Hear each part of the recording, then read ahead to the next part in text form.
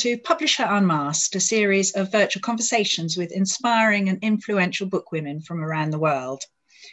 As you'll know, PublisHer is a worldwide community of female publishing leaders, and we're working to tackle the publishing industry's still entrenched gender imbalances, particularly pronounced at the executive level. Since September, PublisHer Unmasked has been moving around the world, one region at a time, and it's my pleasure to be interviewing book women from Europe. A new edition of Unmasked is available every week or so on the PublisHer YouTube channel if you want to follow that. My name's Jo Henry. I'm Managing Director of Book Brunch, the online trade magazine for the publishing industry operating out of the UK. And today I'm really excited to be speaking to Margaret Busby OBE, publisher, writer, editor, broadcaster and activist, and this year chair of the Booker Prize Committee, which I think is a real accolade. I mean, it's the highest of the high, really, isn't it? Margaret, I'm so delighted you can be with us today. Thanks. You've got a life of two parts, and I'm going to try and talk about both of them if that's possible. So you founded Allison and Busby in 1967 when you had only just left university, which is the most extraordinary achievement. Can you tell us a little bit about how that came about, what you were trying to achieve, how you met Clive Allison, and what convinced you could set up a publishing company? Well, okay, let me start from how I met Clive Allison. I had been at school in Sussex, a boarding school. In the holidays, I stayed with a family called the Andersons, run by a writer called Verily Anderson, who would take in children on holidays, because my parents lived in Ghana. My father was a doctor in the rural areas. And my sister, Eileen, and I had been sent to school in Britain because there were no schools where my father was practicing. And we went to this school in Bexhill-on-Sea. And in the holidays, we stayed with Verily Anderson. And in fact, my first experience as an editor was helping Verily type her books, I think. And she had 5 children, one of whom, Rachel Anderson, was about my age and became a writer as well. And in 1965, Rachel Anderson was having her first novel published and was having a party. And she was also about to get married.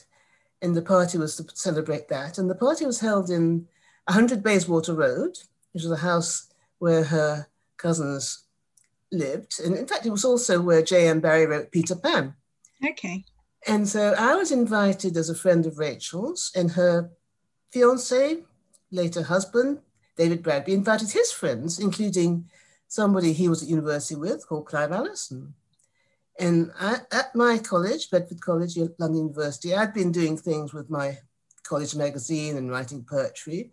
And as happens at parties, I was introduced to somebody also doing things at their college and to do with publishing. And we were discussing what we might do after university. And we said, let's start a publishing company. So the idea was conceived when we were both still undergraduates. The confidence of youth, it's amazing, isn't it? That's exactly it. We were both interested in poetry, and we both wanted to, in fact, I was writing poetry. I remember sending Clive some of my poems, which I think he quoted in his finals, which probably didn't help him much. But we wanted to publish poetry books in cheap editions that young people like ourselves could afford. So when we left university, I left when I was 20, I graduated, and we met up again. In fact, people always assume that Clive and I were some sort of item, but actually I was married to a jazz musician. So it was strictly a business relationship between Clive Allison and myself. Goodness, you got married very young, didn't you? I know, in those days you went out with somebody a couple of times and you got married. Well, yeah. Well, so my husband was a jazz musician, but Clive and I decided we were going to start publishing cheap poetry books. So we ended up producing these 5-bob poetry books, an electric typewriter, and we didn't know how many copies to print. So we ended up with 15,000 paperback poetry books. Wow. And no distribution. And So, where are they now? Do you know? well, no, we managed to sell them all. But I mean, we started out stopping people in the street saying, would you like to buy a poetry book, or knocking on doors? Yeah. I think eventually we got some help with distribution from Andre Deutsch, actually. But we started not knowing anything at all about the industry. And it was simply out of, as you said, the sort of boldness of youth and thinking we could do anything. We had no experience of any sort of jobs. We had no dependents, no mortgages to worry about. So that's how we started. And it was an experience, it's a wonderful experience, actually, because it was just doing what we wanted to do, not knowing what we should be doing. But I mean, over the years, Alison and Busby has obviously published some exceptional books, some literary books, some very successful books. I think you did the Jill Murphy's Worst Witch series, which is right, part of everyone's childhood. And is still going now, of course. So, whatever you did. Connected with it. My name is there, but I'm not. I know. I was going to ask that, actually. What's it like having your name connected to a publishing company that actually you have no connection to anymore? Well, it's kind of weird. I think a lot of people probably think I'm still there. And sometimes I get emails forwarded from the current publisher, from people who do think I'm there. Or people, in fact, I got an email today, somebody saying, Alison and Busby published this in the 90s. Would you like to republish it? I had to write back and say, actually, I wasn't there when whatever it was published, and therefore I can't decide to republish it. So, no, it's weird. But I wonder what Mr. Marks or Mr. Spencer felt like. Well, absolutely. Absolutely. And so I think you worked there for 20 years in the end, didn't you? Right, yeah. And so say a little bit about kind of what you think you achieved and what impact you think the press had. Well, we started out doing Alison and Busby in evenings and weekends because we had no money. So Clive, Alison and I both got jobs with other publishing companies. Okay. And I was working with a company called the Cresset Press, which then got taken over by Barry and Rockcliffe. And Clive was working, I think, for Panther and Macmillan. And then we found a book that we thought, this is the one we're going to go full time with. And it was a novel by an African-American who had been trying to get his first novel published for a long time. It had been turned down by more than 40 publishers on both sides of the Atlantic. Okay. And he was on holiday on a Greek island called Mykonos with his wife, and he bumped into a friend of my husband called Alexis Lickyard, and was telling Alexis about his novel. And Alexis said, I know somebody who started a publishing company. So anyway, cut a long story short, Sam came to London. I worked on the novel with him to edit it. And Clive and I decided this was the book we were going to go full time on. And so we left our jobs, and in fact, I think we sort of found all the richest people we knew to lend us a couple of bob here and there. And then we decided to get some Spook serialized in the National. What was the name of the book? The Spook Who Sat by the Door by Sam. And actually, spook is a sort of double entendre. It's a slang word for a black man, a black person, and it's also a word for spy. And so this was a tale about, which is still very relevant today. It's a tale about the CIA deciding they didn't have any black people in the organization. So they employed somebody to show how diverse they were. And he was a guy who sat by the door, as it were. And it was also a satire, because apart from making the CIA look good, he was actually also organizing freedom fighters in Chicago. So it went on to become a sort of cult book. This was fictionalized, was it? But it was a kind of based on a true story, or not? It was a novel, completely a novel. Yeah. Written by Sam Greeley, who had worked.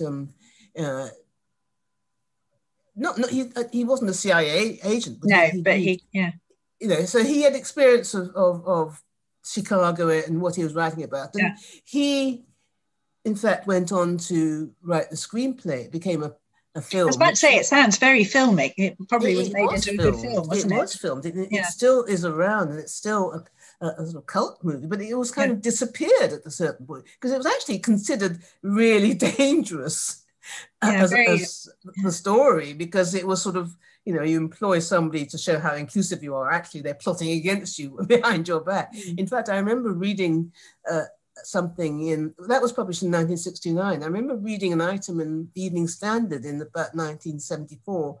I think whenever it was, Patty Hearst was kidnapped. Oh, yeah.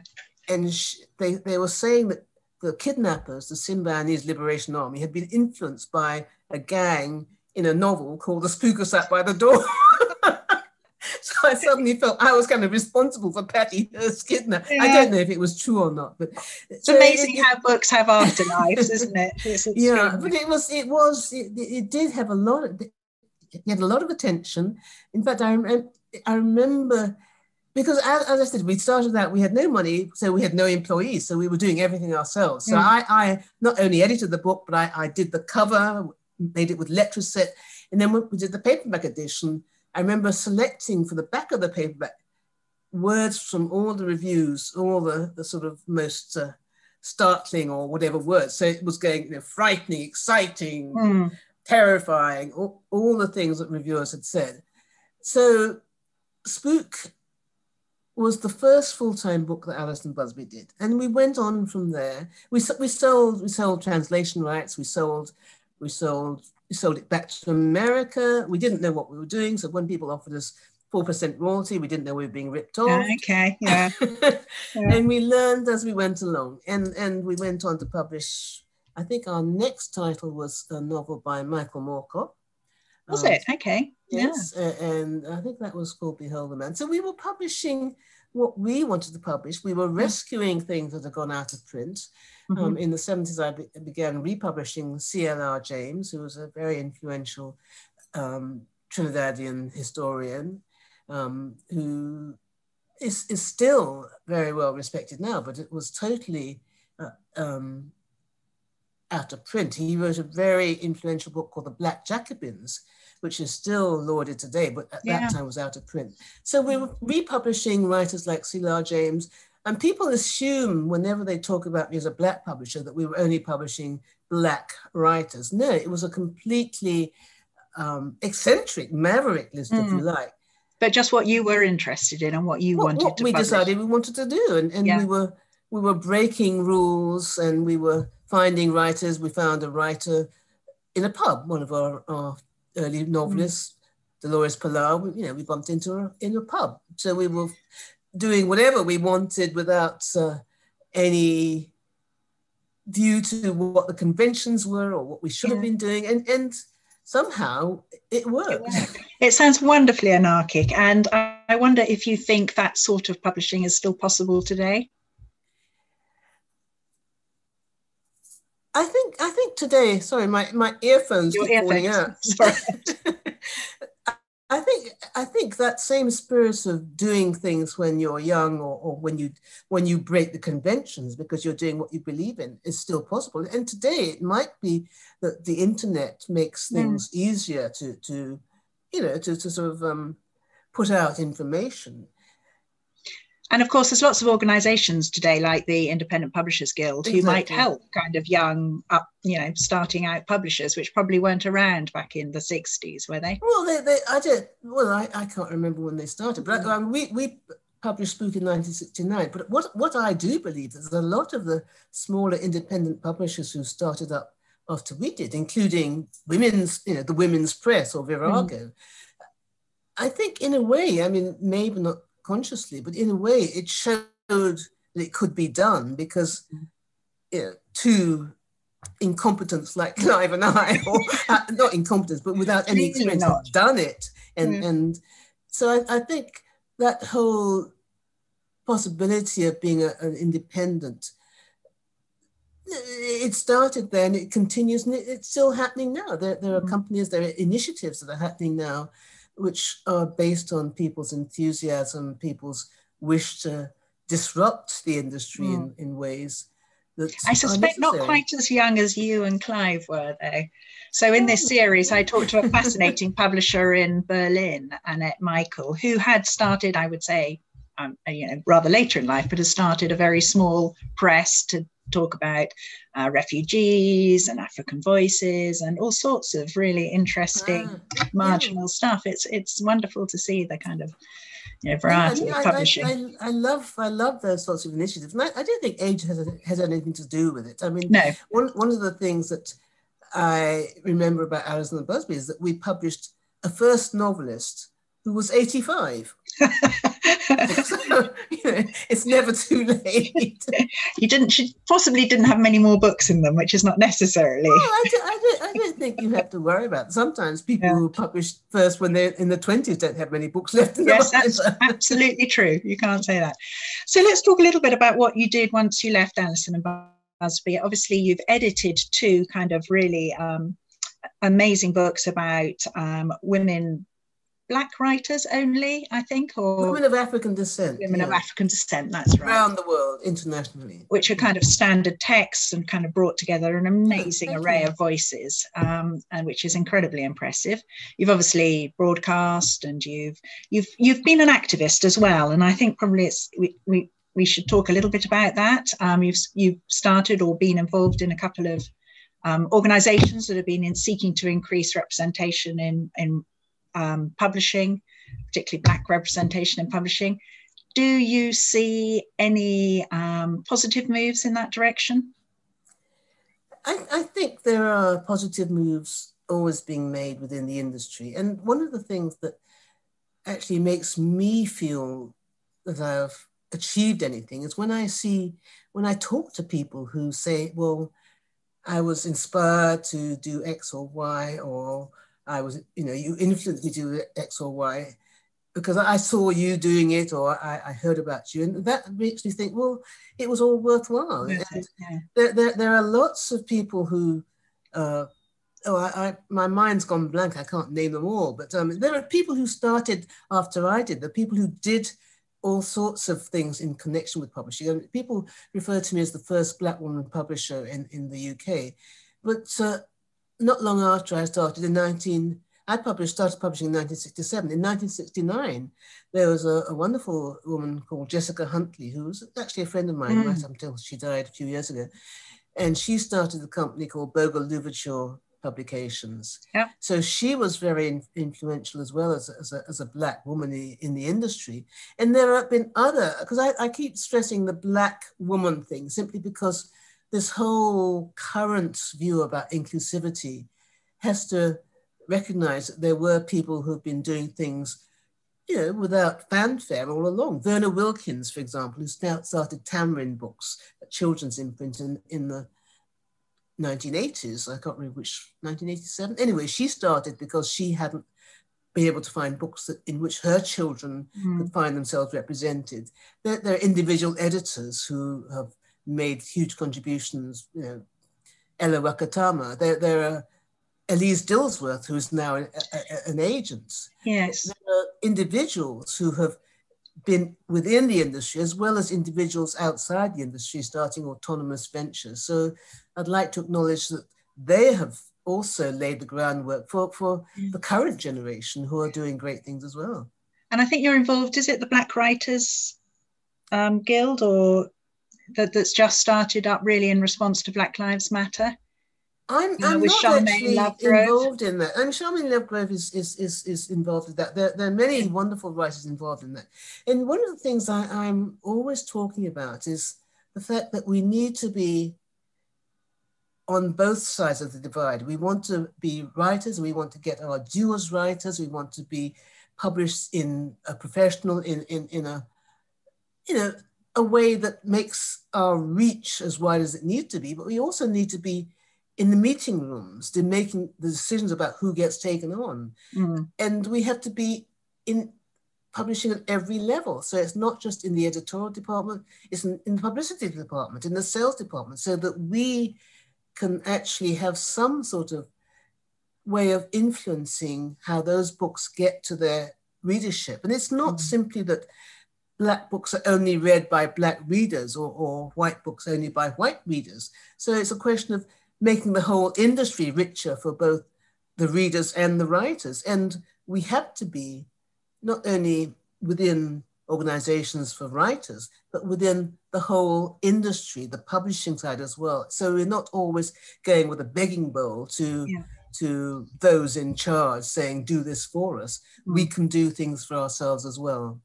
I mean, my sense is certainly over the last couple of years, there has been a much wider range of books from more diverse voices. I think definitely in terms of the publishing output, it's got much better. I don't think it's particularly changed in the boardrooms, but that change takes much longer, of course. Yeah, no, I think you're right. And it's not, in fact, it's not only within the publishing industry, publishing companies, it's also within, on the books pages. Yes, yes, absolutely.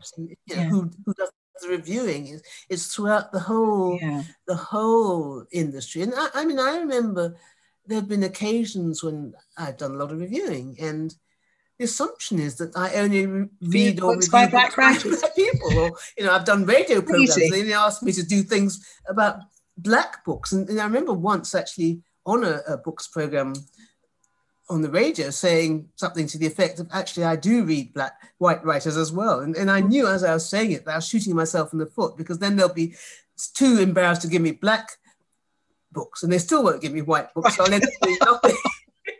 I mean, I think, I was particularly heartened to read My Sister's The Serial Killer, I think last year or this year, because that's just a book who could be written by any writer of any colour or any. I thought it's a wonderful book, and I just thought, this is what we're all talking about, just any book by anyone. I mean, it's just wonderful. And I think there are publishing companies that have, without making a great fanfare about initiatives and being inclusive, have just done that, published good books by good writers, whether or not they're of an ethnicity that makes the publisher looks good. Just they're good books, and they proved that this works because they've gone on to win prizes and sell a lot of copies as well. Exactly. So it's not just this year where people are suddenly aware of the Black Lives Matter movement and the response to the George Floyd killing and so on, are now saying, well, we are your allies. No, it's always been the case that there are individual companies who know what the thing to do is. In fact, you mentioned Charmaine Lovegrove, and she is running dialogue books, which is part of the Hachette group. And I always find it quite interesting that the boss of that group is a man called David Shelley, who began his career in Alison and Busby. Did he? My goodness I was there, but I mean, I think he would have seen the sort of diversity within the list. So how interesting. It can actually show you that there is a range in the literary canon that actually makes everybody richer. And David has done that with Hachette, and Charmaine's doing it with dialogue, and there are other individuals. There are companies like Cassava Republic Press, run by Bibi Bakari Yusuf, who I know has very kindly said that my existence helped her start. That there are, in fact, one of the things I remember from one of the last book fair, London Book Fair I went to. Did we have one last year or the year before? Anyway, we had one last year, not this year. Yeah. Well, then, but I remember meeting this young Black woman at the stand of Jonathan Ball, who are the South African publishers South African people, of New Doors of Africa. And she was called Nkanyezi Shabalala, and she told me that she had been inspired to go into publishing. She's now the publisher of Jonathan Ball, I believe. And she'd been inspired to become a publisher because she had come across me and the Alison and Busby books. So that makes me feel it's all worthwhile. Yeah, I mean, you've got a huge legacy there. So let's just finish briefly by talking a little bit about your chairmanship of the Booker this year. Obviously, that involved you reading hundreds of books. 162.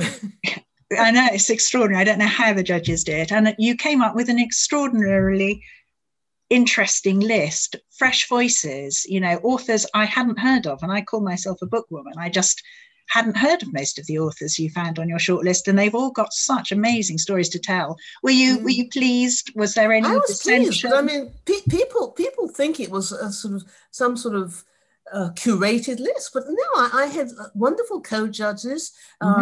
Lee Child, Emily Wilson, Samir Rahim, Lem Suse. We were all very different. We all cover the spectrum from writing to editing to publishing to reviewing.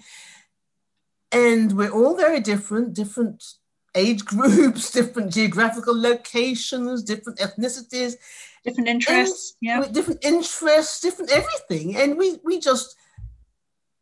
were not reading books, checking passports or whether they were debuts or not, but we actually came together with a long list and then a short list and then the winner, which we all stood behind and which everybody remarks upon as being interesting for its diversity and so on. And it was certainly not something not intended, but yes, it wasn't an intentional way of coming up with a list. It just shows you that if you, maybe we were just the right judges, if you like. But I think it just shows you that there is all that diversity out there, what's being published. And all we're doing is choosing from what's being published by the British publishing industry. So that shows you that the industry itself is doing things that are coming up with really interesting voices. I mean, it was an extraordinarily difficult list to call in terms of who was going to be the winner. I mean, we all sat around saying, "Are we going to make a prediction?" And then, we just couldn't. That's it. And the thing is, it's difficult to say. I love long lists and I love short lists and I love winners. But when you have a winner, you're not saying only read this book this year. You're saying, no, read lots of books this year. No. I've got most of them on my Christmas book list. So I'm absolutely delighted. And even ones who didn't make the long list, there are lots of books I'd love people to read. And I'm sure every judge would love people to read. So it's just keep reading, support the writers, support the books, support the publishers, support the bookshops, and we'll all be happier. Yeah. Well, that was lovely, Margaret. Thank you so much for talking to us. I think we've probably run out of our allotted time now. Oh, so I wanted to say much more. Sorry, I wanted to tell you about, actually, you mentioned New Daughters of Africa. I didn't actually tell you about it because one of the things that I love about the fact that this anthology is around is that everybody who's in it waived their fees. And because of that, there is a scholarship that has happened, which means that a woman student from Africa will get a free course of study at SOAS. And so New Daughters of Africa, which again, another thing I should say, that the original Daughters of Africa was commissioned by a woman called Candida Lacey, who at that time was working at Pandora Press, a women's imprint. And she moved on to eventually be a commissioning editor of Jonathan Cate. So the book came out from Jonathan Cate. And then she is now the publisher of Myriad Edition. So she is the one who commissioned me to do New Daughters of Africa. So there's this wonderful continuum and nice symbiotic relationship there. Exactly. Great. So kudos to Canada. Well, it sounds a wonderful book and I shall look forward to reading it soon, I hope. Thank you very much, Margaret. That's been terrific. You. Okay, Thank you goodbye. So much.